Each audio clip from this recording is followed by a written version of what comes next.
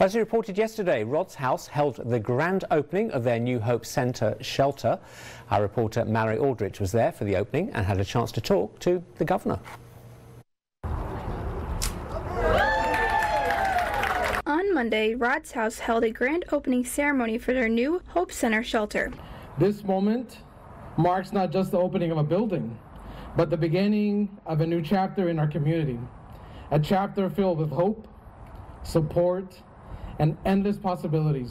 The New Hope Center shelter will offer a safe space for youth and young adults experiencing unsheltered, unsafe, and unhealthy living conditions. We have youth in our county who experience housing insecurity for a variety of reasons.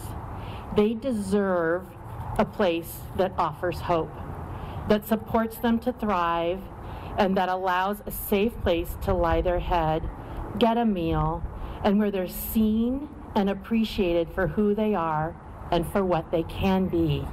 Many important public figures attended the ceremony, including Yakima Mayor Patricia Byers, District 2 Commissioner Kyle Curtis, and Washington Governor Jay Inslee, who had this to say about the new center. Well, it's a good step forward for Yakima, both for the young people whose ambitions can be raised to go on to more fruitful lives. But you know, it's good to prevent problems too, because kids who are homeless sometimes get involved in crime.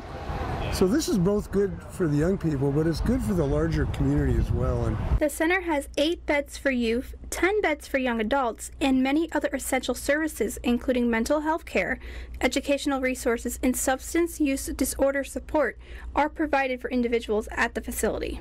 The Hope Center stands as a testament to what can be achieved when we come together with a shared vision and deep commitment to helping young people of Yakima. Reporting in Yakima for Action News, I'm Malorie Aldrich.